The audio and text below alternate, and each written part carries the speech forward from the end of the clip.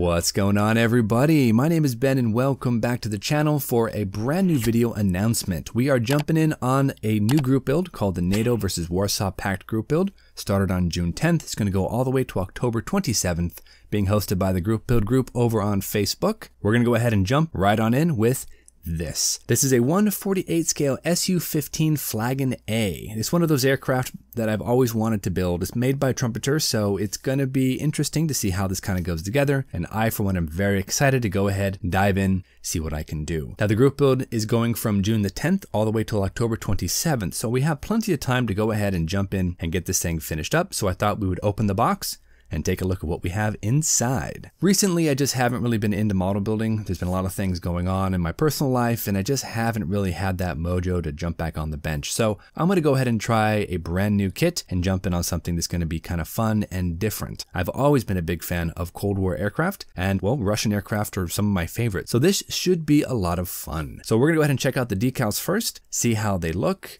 And I can already say that, well, they look decent. We are only given one color scheme. It's going to be a natural metal color scheme with, I believe it is a green nose cone. We also have either a black or a very dark anti-glare panel that comes off the front of the bubble canopy. We actually only have enough decals to make one particular Su-15, but that's okay.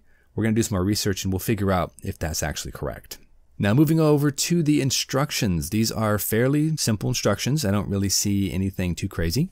Start off on the cockpit, work our way down to the fuselage. We have our intake trunkings that we go ahead and build. Then moving over to the other side, we've got, well, it looks like our wings and our fuselage, and then our engines and our burner cans. So really there's nothing too crazy here. Now this is the original Su-15 Flagon. These are the full delta wings. Later versions like the TM and the UM, some of them actually had a modified delta wing with a slight kick out at the very end. But this is the original pure delta wing Su-15. Now when it comes to weapons, I'm not really sure if these are correct, but we are given a couple of different versions of missiles, and we have some air-to-air missiles and some drop tanks. Now I know for a fact that we actually have gun pods in this kit as well, because the Su-15 was designed during that era where we just didn't put guns on a lot of jets. So they actually would install gun pods, and I'm pretty sure that this kit comes equipped with gun pods as well. Now one of the things the Su-15 was known for was its gigantic radar. That's what gives it that very large bulbous pointed nose.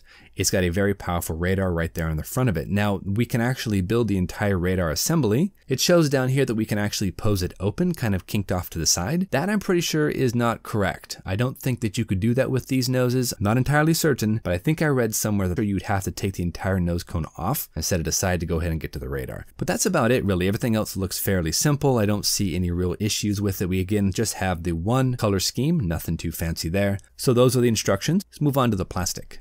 Now the plastic parts themselves look to be very nicely molded. I don't really notice any flash. Everything looks to be finely recessed, and it looks like we do have some details in the wheel wells, which are nice, but I'm not really sure how accurate a lot of these panel lines are. I've heard that the Trumpeter kits are actually a little bit inaccurate when it comes to the panel lines, and they actually don't line up between the top of the wing and the bottom of the wing. Not sure if that's true. That's just what I've read. One thing I will show you here, this is the nose cone, and as you can see, it is a gigantic nose cone. It's got to be large anyway to hold that giant radar up there, but still I've never really seen any nose cone that's this pointy and this large. So this is going to be interesting to see how this works. For the cockpit, I've noticed that there's not a lot of detail in here, and they do sell resin kits and PE update kits that we could buy for this, but I really don't want to spend any money. The chair also looks a little bit under detailed, so I'm hoping I can go ahead and do some scratch building. The instrument panel as well looks to be decent enough. We do have a very large radar scope that kind of sticks out on the top of that, so we got to make sure that that's here in the kit. If not, we might have to scratch build it. I want to go ahead and really make sure that I have most of the prominent details like that radar scope, and as far as we have that, I'm pretty sure we should be good to go. Also, I've noticed here on the back of the fuselage, right behind the canopy, we have this very large round dome, and I'm not sure what that is, but I don't think this is as prominent on the real aircraft as it is here in the model. We might have to go ahead and do some accuracy checks against my references.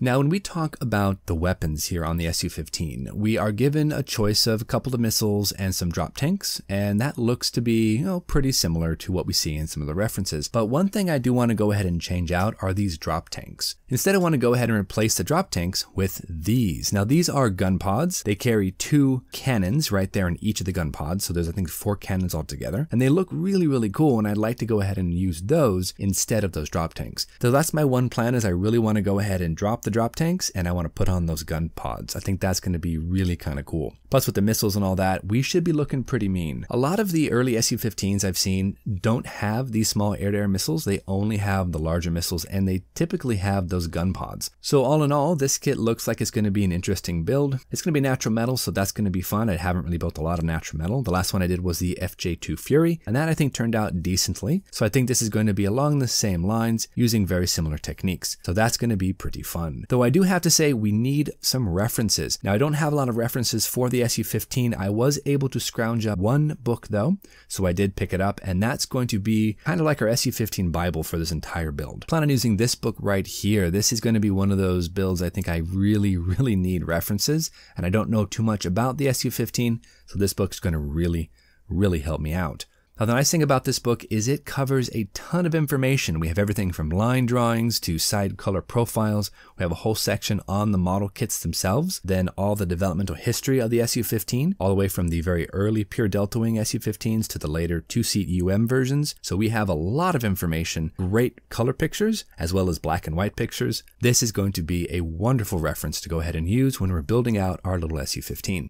Just giving you a close-up here, as we can see a beautiful black and white photo of an Su-15, and we can see very clearly we've got the two larger missiles and we've got the gun pods right there on the center pylon. So I think there is enough significant proof to go ahead and say that we can put whatever we want in terms of gun pods or drop tanks, and I want to go ahead and rock the gun pods. Another really great reference here for cockpit detail. We've got pictures of both the TM version and also the original Flagon-A version. So that's really nice. We can see the detail and the differences between the instrument panels and the internal cockpit. That's going to be really helpful. And of course, in the back of the book, we have our color profiles, all of these side profile shots and drawings of all the different types of Su-15s with different markings. Majority of them, of course, will be that natural metal with that green nose, but we have some camouflage, which might be fun to try later on in the future. But we have a lot of good information here, and this book should be a big help.